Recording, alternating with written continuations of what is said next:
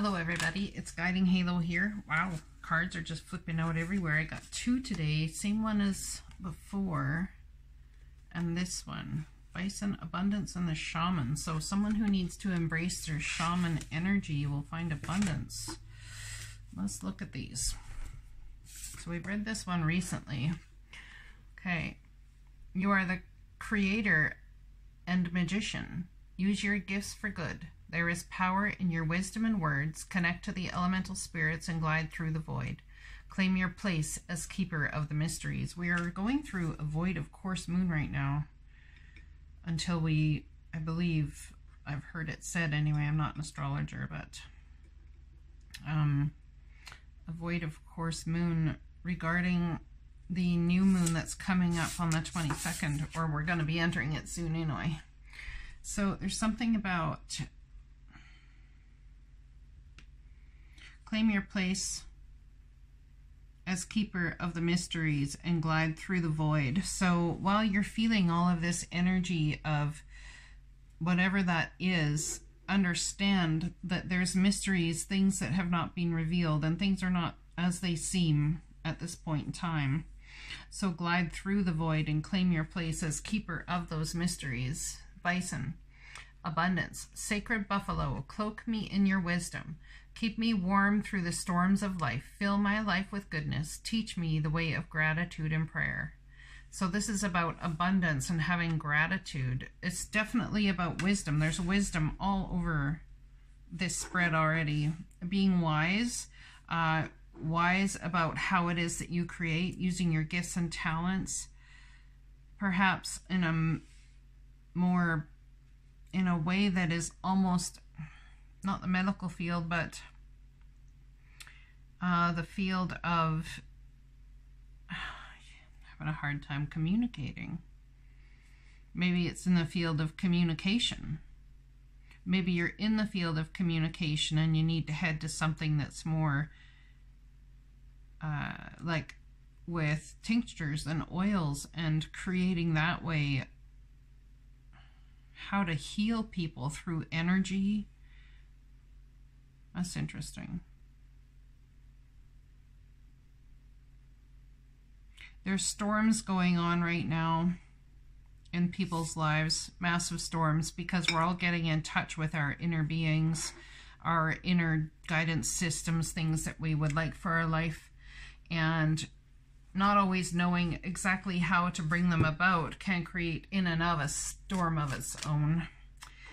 And so in those storms, just flow with what the divine has on the go. Understand that everything's there for a reason. Your emotions are there for a reason, to show you a guidance system forward. They're not there to punish you. If you feel angry, it's not because you're being punished or because you're this or that. Trust the emotions that you have in each moment as a guidance system for you to look at and say, okay, well, if I feel angry about this thing, perhaps the divine feels differently about this thing than I do. Is there a way that I could ease resistance regarding this certain thing? Or if you feel happiness about a certain thing, you know, just to really go with what the divine has on the flow and let yourself glide through this time, trusting that the divine has you. But listen to your emotions and trust your inner guidance system, your intuition. The word Lord. Now, what did I say about someone maybe changing their gifts from communication? This is upside down, so it's coming as a challenger. Communication into something a little different. Possibly could be the scenario here. I'll put that up there so I can spread it out some more. Yeah, okay. Let's read this one. By the way, it's card number 43, which reduces to a 7. So we're talking about a very spiritual journey here where this guy's concerned.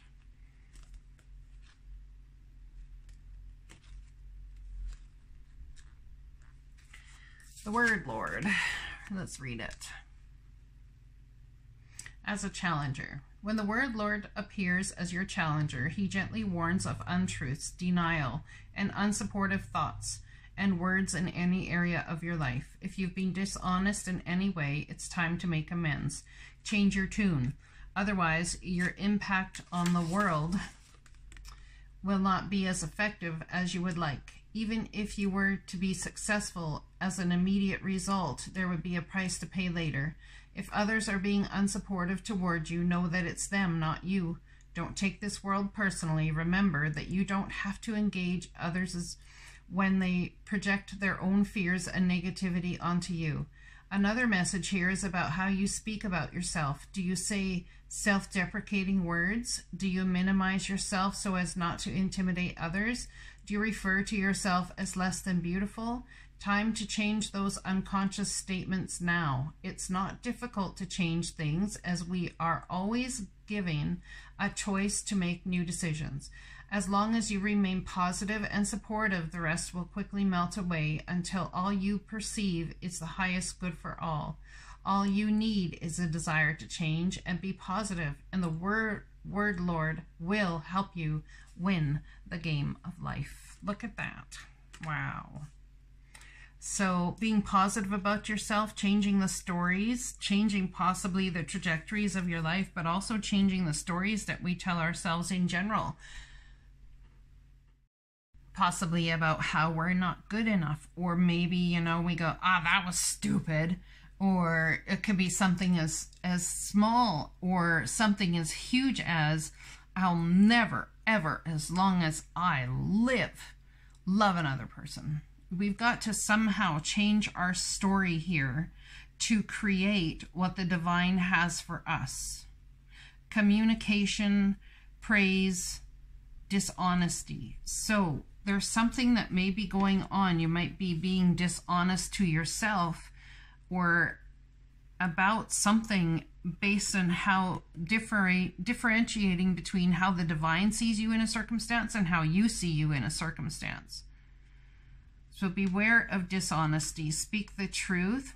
Beware of dishonesty in others. If someone comes to you wanting to speak of, wonderment, just keep an even keel. If someone comes to you wanting to speak of anger, just keep an even keel. Flow with what the divine has on the go and trust that on the outset of all of this, that it will be revealed to you which way is the truth, which way is the way forward, which way is the way to communicate through this, okay?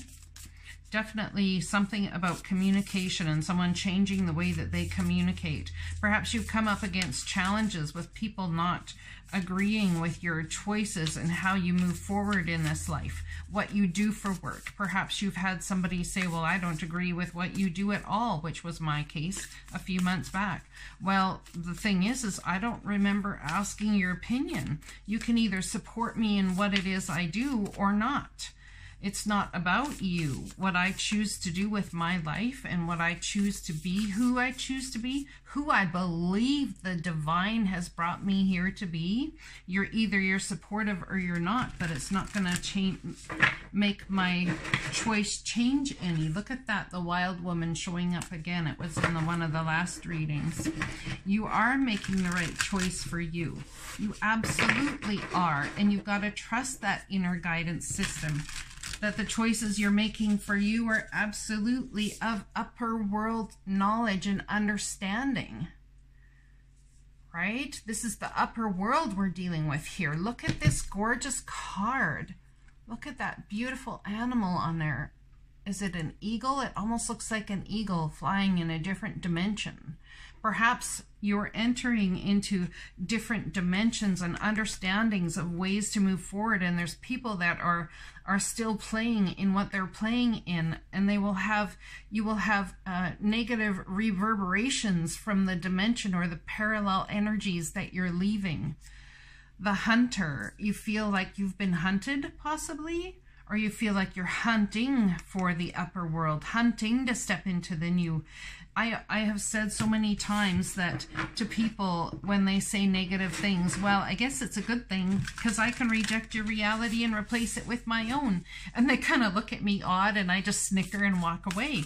But the truth of the matter is that is the truth of the matter. What someone says about you or for you, whatever their story is, it can remain their story. Also, whatever you're trying to move out of into the new, perhaps you need to change your own story about how valuable you are, about how loved you are, all of these sorts of things. It's so important to understand the value that you have to spirit. Look at that. First card out, Mystical Shaman. Raven Shaman, someone is definitely heading into to being shaman-like or shamanism. Taming the Wind. Card number 55 equals a 10, a brand new start, but massive change coming here. 38 is an 11, so look at that. Let's read those cards. This is absolutely a profound, beautiful, beautiful reading. Beautiful, absolutely. Just let me move this out of the way. We'll take Taming the Wind first. Card number 55. It's like taming the storm. Taming the storm within. Abundance is coming and you must use your wisdom to get there. This is so beautiful because somebody is stepping onto that stone, that next stepping stone that I like to call fear. And they are stepping on it to use it as a stepping stone to propel them to the next level. It's absolutely beautiful. And how courageous of you. Card number 55. Let's read it.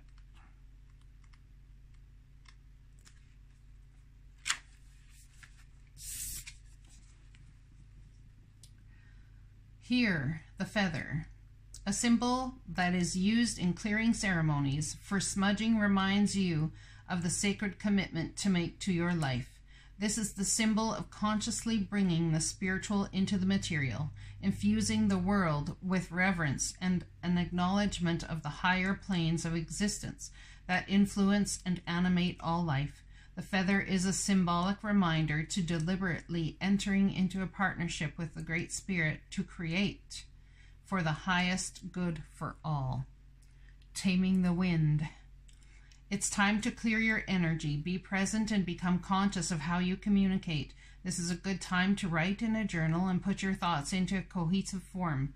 Perhaps you need to actually do a smudging ceremony in your home or office, creating a sacred space to write about your dreams and desires. Just remember that when Taming the Wind appears as a symbol, it is time to honor the Great Spirit with reverence and respect. So if the Great Spirit is within you, therefore you must honor the Great Spirit that is within you. So I just went and got my feather for this reading. It's so beautiful. Taming that feather, like use it. You can use feathers for so many things. I usually have it hanging off of here, but I didn't this time. Obviously for good reason. Perhaps you feel like you need to go find your wings. Maybe you need to feel like you need to go and find yourself. Find your wings so that you can fly again. Interesting. All right, let's go to the Mystical Shaman, card number 38.